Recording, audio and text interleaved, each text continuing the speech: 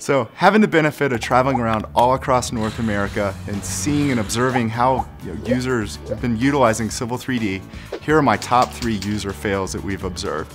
Number 3, using the program like your previous software. What's the point of upgrading if you're going to utilize it the exact same way as before? Number 2, not having templates developed ahead of time. Right? Civil 3D, you're only going to get the productivity and the efficiencies if you've got styles and templates already defined.